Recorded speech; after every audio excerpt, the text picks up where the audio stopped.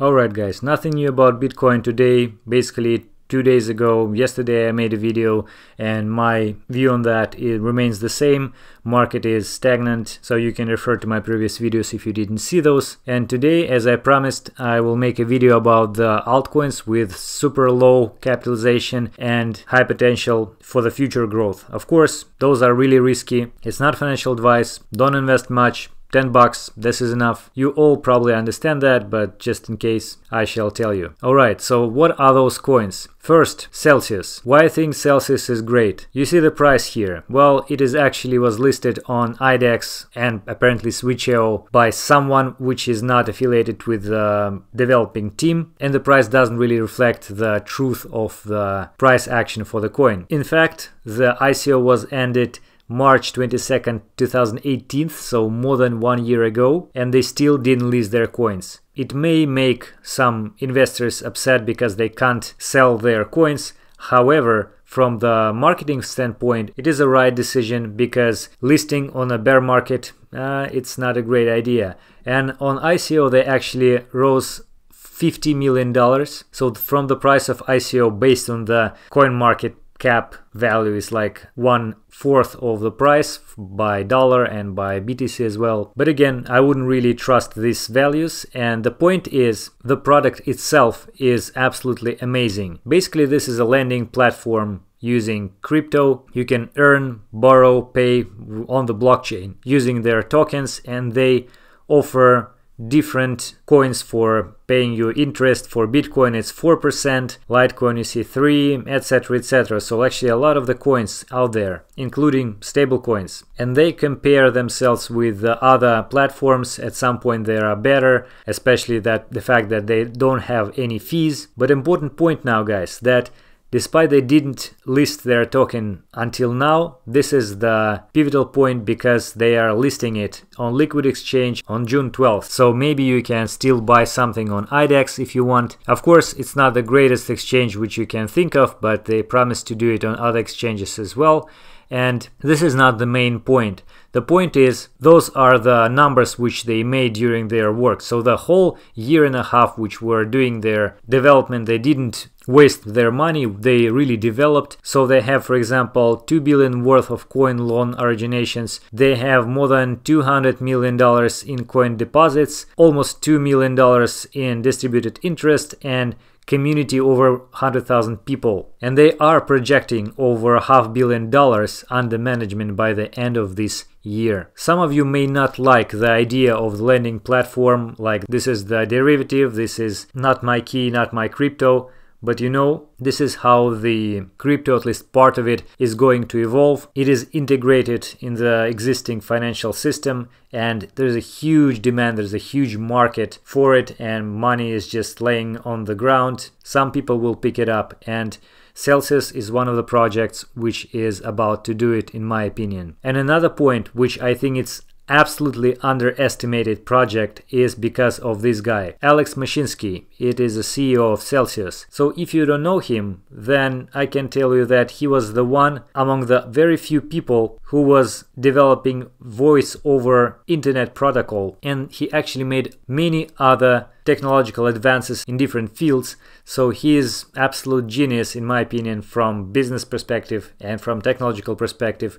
Together, you can, for example, also remember Brendan Eich, who is the CEO of the Brave browser and Basic Attention Token. So he is a creator of the JavaScript programming language, for example, and co-founder of Mozilla. Now he is CEO of Brave. Apparently, Brave is one of the best projects, like with the biggest adoption. I mean, the project which is based on crypto, on blockchain. And now we have another person who is leading another high potential project, but this project is just completely under the water. Of course, I don't know how it will be listed, what will be the price. You remember Cosmos token or Atom, which had like enormous number of gains because they were listed very long time after the ICO. So maybe Celsius has a similar potential to Atom. In fact, if you remember, the ICO was $50 million, but actually the real interest of their platform is over $200 million.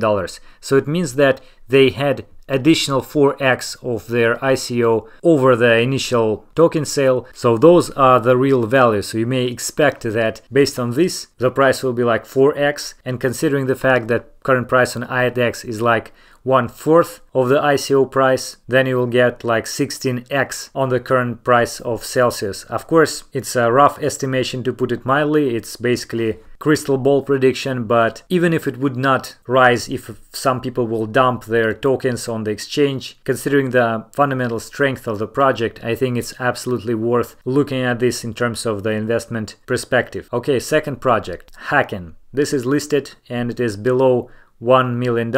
And by the way, Celsius doesn't have a market cap because we don't have a circulating supply, apparently because all the listings were made not by the team, and team doesn't provide the numbers to those exchanges. But okay, Hacken, below $1 million, very, very low volume. Basically, you can buy it on KuCoin mostly. The price was going lower, lower, lower, but the idea of the project is very interesting and they still continue to develop, continue to work on their ideas. So basically, it's a cybersecurity ecosystem and they provide the solutions for different aspects of the cybersecurity, like they have security assessment, they have the blockchain security, including the smart contract audit, blockchain protocol security, and so on and so forth. And actually, they have like a few projects within their ecosystem. Hackenproof is the bounty platform for the people who are willing to find bugs in the space, like in exchanges, in wallets and everything. So those people will be rewarded by the Hacken tokens. So they call themselves like white hat hackers, and Hacken team refer to themselves as well in the same way. Another part is CER, Crypto Exchange Ranks. So they did this multi-factor scoring platform which ranking exchanges, so also adding value to the security aspect. They have the International Cybersecurity Conference, so they actually try to grow their community and share the experience. So, and finally they have those tokens. An idea behind the ecosystem and the tokens is that they are providing the services for those businesses, exchanges, etc. And if they want to purchase those services, they need to do it via Hacken tokens. So they will buy it somewhere in exchange and the price will grow. At the same time, Hacken will reward those people who want to participate in this process, like from the outside with those tokens. So this is a nice idea for the ecosystem.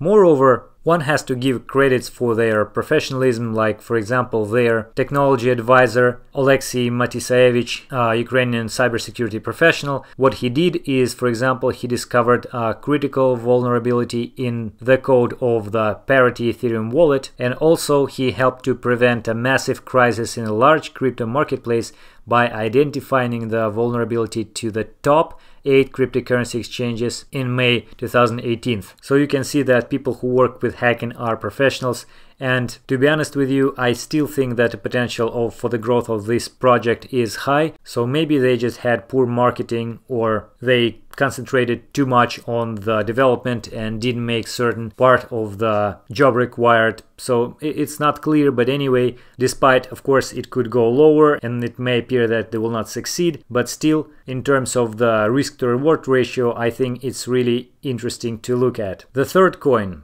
AdBank. And AdBank is also very low market cap, $670,000. You also can buy it on KuCoin pretty much. The volume is also low.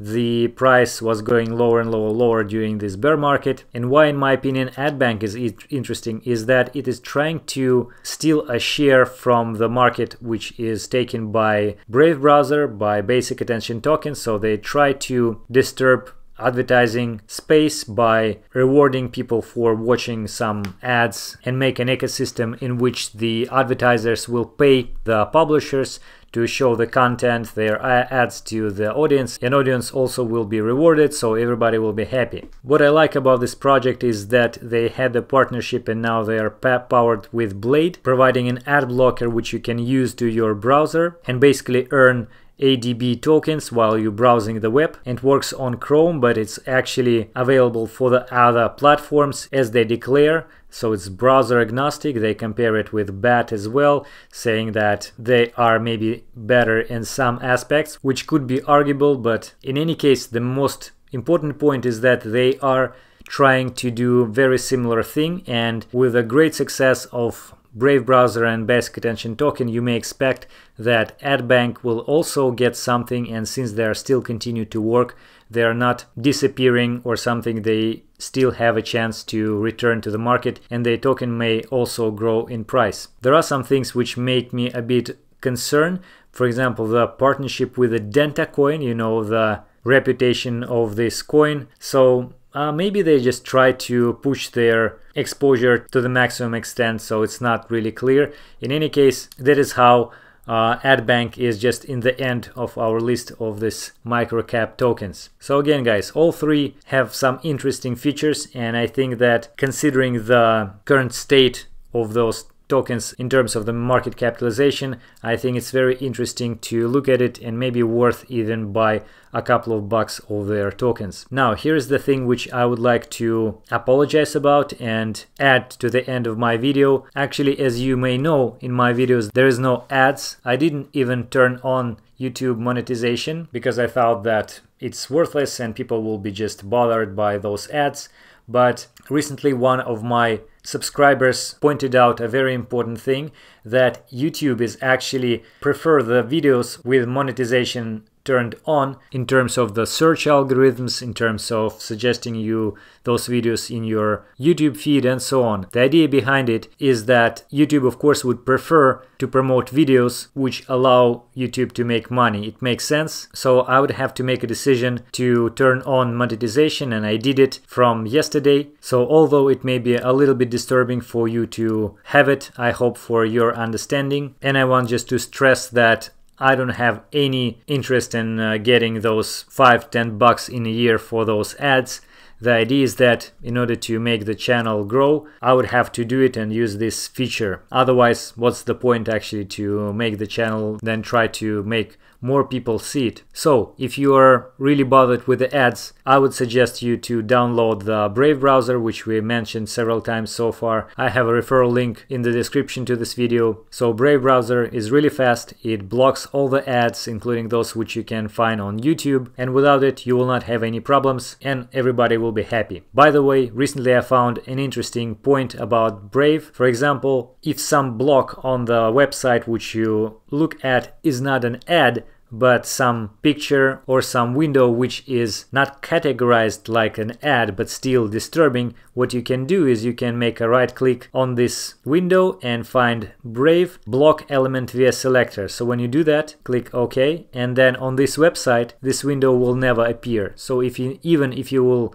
refresh the page, you see there is no window of that anymore. You can return it just to use Brave, clear CSS rules for this site, and then as soon as you will refresh the website, you will see this window again. I think it's pretty cool because sometimes websites do the smart job and adds those ads without being categorized by the ad blocker as ads. So once again, I apologize for turning on monetization, but it's not for monetization itself, but just to promote the channel. And if you like, please use Brave browser so you will not be disturbed by that. And that is it for today, guys. I hope it was useful. Thank you for watching.